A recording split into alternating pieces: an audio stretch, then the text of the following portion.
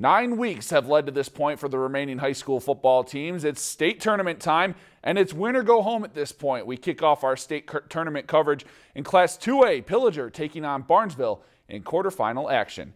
And the Huskies ran into a freight train early. Barnesville's Brady Tweeton finds the end zone for the early lead, and the Trojans go up 8 after the 2-point conversion. Later, it's Tweeton again. Trojans, they're just feeding him all game. He navigates his way through the Husky defense for his second touchdown and a 16-0 lead. And Barnesville takes down Pillager tonight, ending their season 42-14. Staying in Class 2A action, Royalton facing Eden Valley Watkins, and the Royals were trailing by 7, but Cole Wentland took a punt return 75 yards down the field to make the score 7-6, and then the Eagles pushed their lead to 14-6, but Royalton's Michael Petrin would take momentum back in this next play, staying outside of the defense.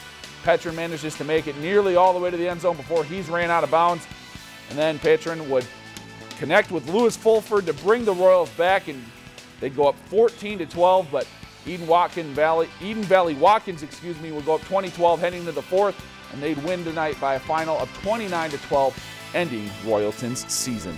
If you've enjoyed this segment of Lakeland News, please consider making a tax-deductible contribution to Lakeland Public Television.